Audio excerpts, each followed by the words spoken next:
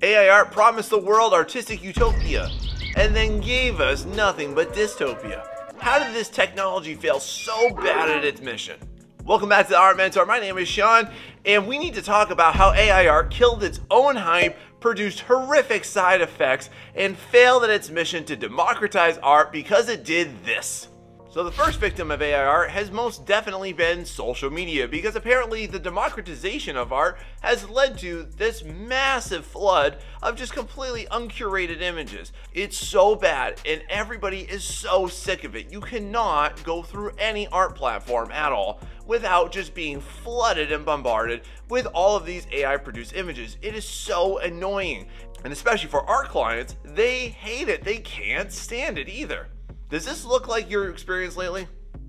AI, wait a minute, it's AI. Hey, what's that? Oh, that one's kind of cool. It's AI, come on. Now, huge supporters of AI are definitely gonna say that it's virtually indistinguishable, but it really is not, and it's never gonna change either, because within 5 seconds, you can usually pick up on machines because they always leave clues. Haven't you noticed? I think definitely the worst part of AI has been their new toxic zealot defense force called the AI art bros.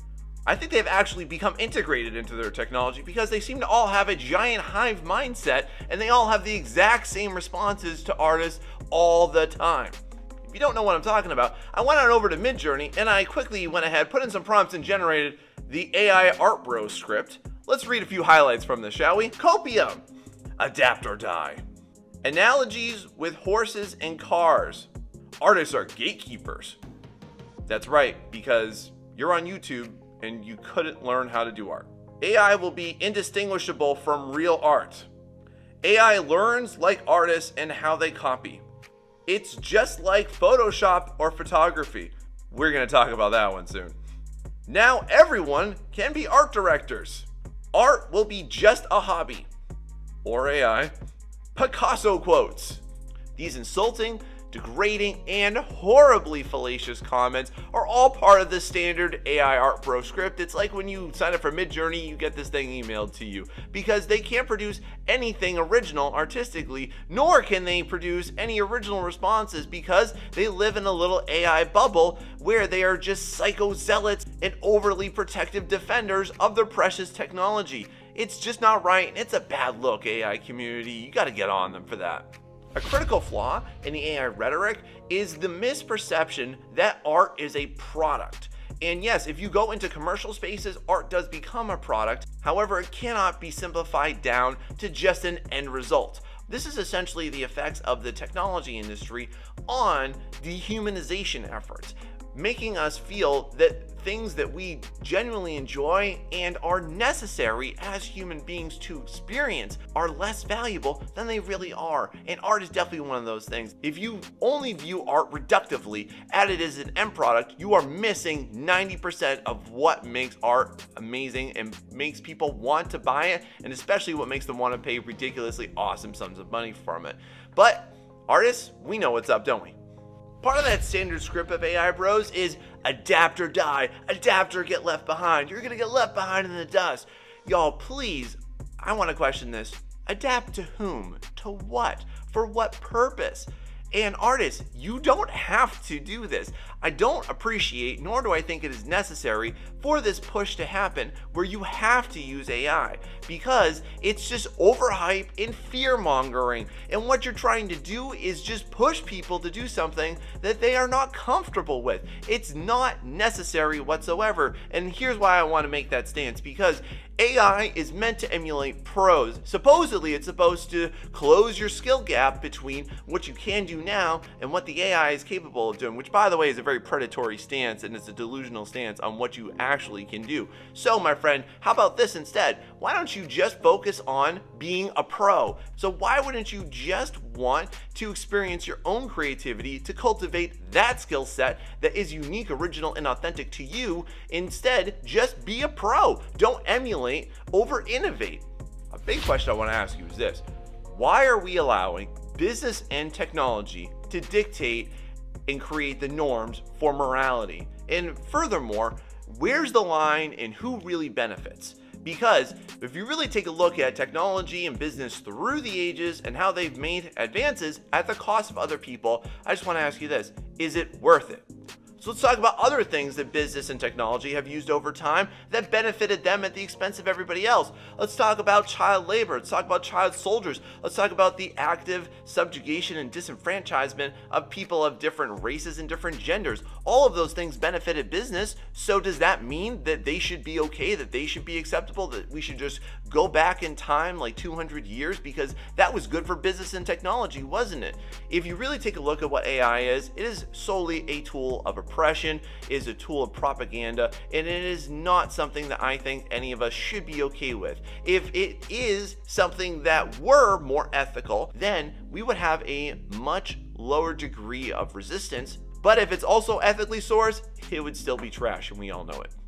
One of the most powerful arguments that AI users make is that AI is just a tool.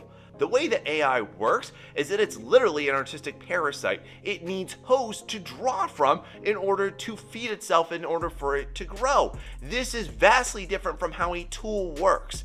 Curiously, AI users will also assert that it's just like Photoshop because Photoshop has some AI technologies into it. There's a difference between AI technology and AI technology that does all of the work for you and needs to utilize everything prior to it in order to make it something. So the only thing that it is a tool for, indeed, it is a tool for oppressing your own creativity, is a tool for knowing, is a tool for denying any real knowledge. And you also have to admit as an AI user that you don't have control over how that works. You can't do that the same way that an artist manually has agency over every single decision-making process, yes, even in Photoshop. Part of the typical AI rhetoric is that AI allows you to release your creativity.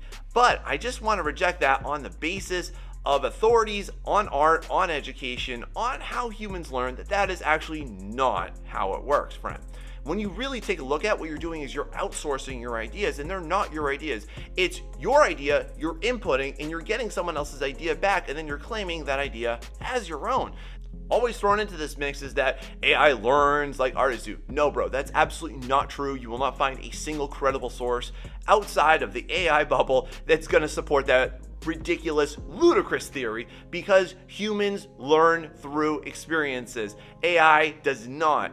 AI and the way that it works and what it outputs is essentially just now regurgitated ideas. It can only go as far as what it's trained on, and it cannot actually produce anything beyond that. Once it does, that's when things start to get weird. Haven't you noticed? So is that really your creativity?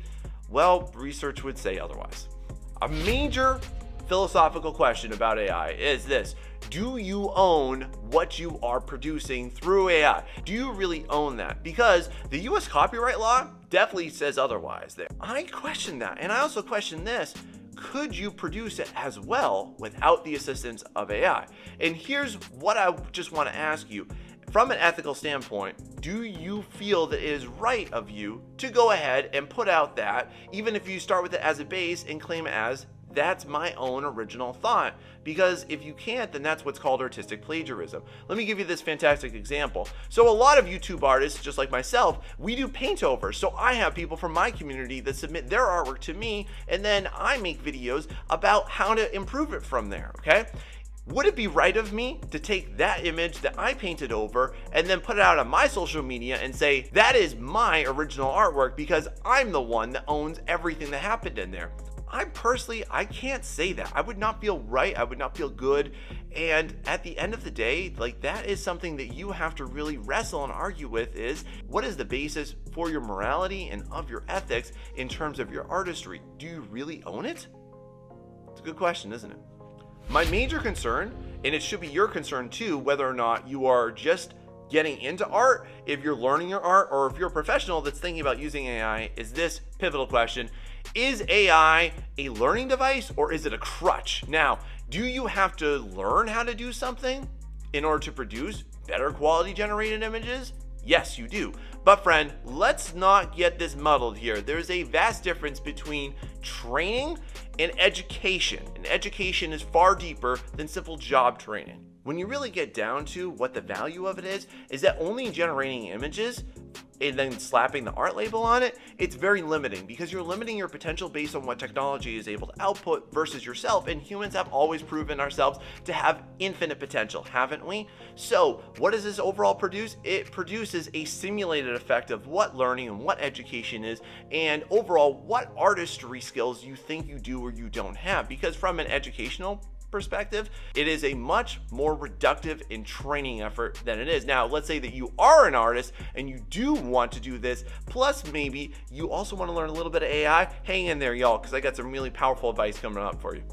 You might even notice that this sensationalism over the new technology of AI has made people think that all artists are going to go extinct, that pretty soon that there will always be just completely indistinguishable visions of what an artist can do versus an AI machine. And y'all, I just don't understand why you think that, okay? These are coming from the same people, by the way, that like 70 years ago promised that we'd all be driving flying cars and using hoverboards. And if you really get down to it, y'all, machines don't think like human beings. So why do you think that AI is going to surpass humans when inevitably it is always proven that machines make mistakes and they leave clues that they were not made by a human being? Even the best AI generated images can be picked out. It's not that hard to figure it out, and the only people that don't know are the ones that are ignorant of what it is and what it looks like, which if everything progresses the way the AI bros wanted to, everyone's gonna know. And then guess what's gonna be completely invaluable? AI generated images. You know what will be valuable? Stuff that we make. So which version of reality do y'all want to live in? Do y'all want to believe in? Because the reality I want to believe in, definitely, is that human beings still run the world, because that is a world worth living in, not the dystopian future of Terminator. All right. Now, if you're an artist right now who's considering, maybe you're toe dipping into AI and you're trying generated stuff. Now, this might sound surprising coming from me especially, but if you want to leverage AI in order to produce your own authentic learning results, here are a few suggestions for you. So first off, let's talk about reference collections, because yeah, there's a lot of ways that you could leverage it for a reference. Now, I don't mean a reference, in other words, that you're just gonna go ahead and slap that into your canvas and then paint over it. That's not a reference. However, though, that just makes me wonder this. Would you like to hear from me where to get professional level references for free or next to nothing? Because I would be more than happy to make that video. Drop that down below if you'd like to see that. I know a lot of artists will go ahead and they'll put their drawing, their sketch, into an AI generator and then use it to upscale it to what they would like it to look like. Well, look, what if you did that, and then what if you made it from scratch? What if you took that sketch, and now that you've got the reference of what it could look like, then you could actually use it, you could leverage it to actually increase your skills to learn to draw and paint like that. However, though, from an educational perspective, I don't agree ethically with that. Instead of just laying claim to what an AI generator spits out as your idea, what you could do is this: you could generate some ideas with AI and then use those and then make a bunch more. So hypothetically, let's say that you generated 5 really good ideas for your own concept art of your own original creation, and then you use that to produce 15 more by learning what you deem to be a good shape language, a good form language, good aesthetics in any design. Then you can use that to propel your idea. Now, regardless of how you want to utilize or not utilize it, here's the main takeaway that I like to impart to you, friend. Your own original creativity is going to always supersede what a machine thinks that you like, because machines can only operate based on imitating what it has been fed and what it algorithmically thinks is going to be the best possible result versus what you do. And what you think and what you're capable of are always going to be at levels way above whatever any machine thinks is going to be best for you. Y'all, are you also sick of this artist hating propaganda that's been pushed by the AI industry and their sycophantic AI art bro community? Well, so am I, and that's why I made an entire video about it, so that you can be in the know and it'll reject everything that these people have said, and you can find it right here.